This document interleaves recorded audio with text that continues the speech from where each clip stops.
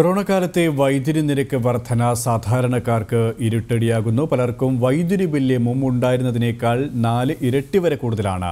പരാതികൾ വർദ്ധിക്കുമ്പോഴും അവ്യക്തമായ വിശദീകരണങ്ങളാണ് KCBയുടെ ഭാഗത്തു നിന്നും ഉപഭോക്താക്കൾക്ക് ലഭിക്കുന്നത്.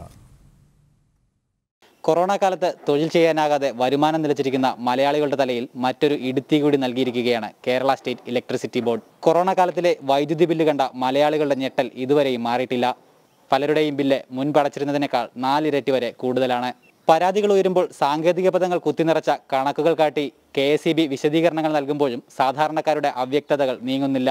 ലോക്ക്ഡൌൺ കാലത്ത് വീടുകളിൽ 10 മുതൽ 25% വരെ വൈദ്യുതി ഉപഭോഗം കൂടിയെന്നാണ് KCB നൽകുന്ന വിശദീകരണം. എന്നാൽ മീറ്റർ റീഡിംഗിൽ ഇതിലേറെ തുകയുടെ ബില്ലുകളാണ് ഓരോ വീട്ടുകാർക്കും വന്നിരിക്കുന്നത്. ഉപയോഗിക്കാത്ത വൈദ്യുതിക്ക് പണമടയ്ക്കുന്നതിന് പിന്നിലെ സാങ്കത്യം എന്താണെന്നാണ് സാധാരണക്കാരുടെ ചോദ്യം. സാധാരണ രീതിയിൽ ഇവിടെ എൻ്റെ വീട്ടിൽ 2 മാസത്തേക്ക് വരുന്നത് ഒരു 2000-2400 രൂപ ആണ് വരുന്നത്. അത് ലാസ്റ്റ് ഏറ്റവും അവസാനം നമ്മൾ ഫെബ്രുവരിയിൽ അടച്ചത് 2414 രൂപയാണ്. അതിനുശേഷം പിന്നെ അവർ വരുന്നത് ഇന്നലെയാണ്. ഇന്നലെ വന്ന് അവർ റീഡിംഗ് എടുത്തു കഴിഞ്ഞു 1222 യൂണിറ്റ് എന്ന് അവർ പറഞ്ഞു.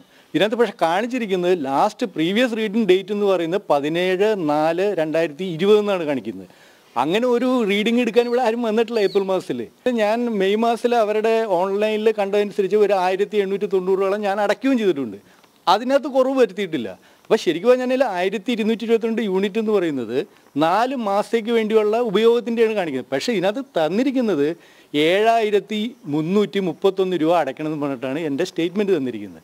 അപ്പോൾ ഇത് മനസ്സിലാക്കേണ്ടത് വെച്ചിട്ടുണ്ടെങ്കിൽ ഇത് ഗവൺമെൻറ്റിൻ്റെ തലത്തിലുള്ള നാട്ടുകാരെ കൊള്ളയടിക്കാനുള്ള പരിപാടിയാണ് നടക്കുന്നത്. ആ കൊള്ള നമ്മളിപ്പോൾ എല്ലാവരും സഹിക്കേണ്ട ഒരു ഗതികളിൽ വന്നു. ഇതിനെതിരെ ശക്തമായിട്ടുള്ള പ്രതികരണങ്ങൾ എല്ലാ കോർണറിൽ നിന്നും വരുന്നതാണ് ഞാൻ പറയുന്നത്. ഉയർന്ന ബില്ലിന് പിന്നാലെ ആ തുകയുടെ അടിസ്ഥാനത്തിൽ അഡീഷണൽ ഡെപ്പോസിറ്റ് തുകയും കൂടെ സാധാരണക്കാരിൽ നിന്നും പിരിക്കാനാണ് ഇപ്പോൾ KCBയുടെ പുതിയ തീരുമാനം. വാർഷിക ഉപഭോഗ ശരാശരി കണക്കാക്കി 3 മാസത്തെ തുകയാണ് അഡീഷണൽ ഡെപ്പോസിറ്റായി നേരത്തെ വാങ്ങിച്ചിരുന്നത്. എന്നാൽ ഇപ്പോൾ പുതിയ തീരുമാനമായി ഈ കൊറോണ കാലത്തെ അവസാന 3 മാസത്തെ തുകയാണ് അഡീഷണൽ ഡെപ്പോസിറ്റായി സ്വീകരിക്കാൻ ഇപ്പോൾ KCBയുടെ ഭാഗത്തു നിന്നും തീരുമാനമായിരിക്കുന്നത്. ലോക്ക്ഡൌൺ കാലത്തെ ബില്ലിംഗ് അപാകതയിൽ വർദ്ധിച്ച തുക കണക്കാക്കി അഡീഷണൽ ഡെപ്പോസിറ്റ് കൂടി വാങ്ങിക്കാനുള്ള KCBയുടെ തീരുമാനം സാധാരണക്കാർക്ക് വലിയൊരു ഇരുട്ടടി കൂടിയായിരിക്കുകയാണ്. കൊച്ചിയിൽ നിന്നും വിഷ്ണു കച്ചേരിക്കൊപ്പം ഗൂഗിൾ PR ജനം.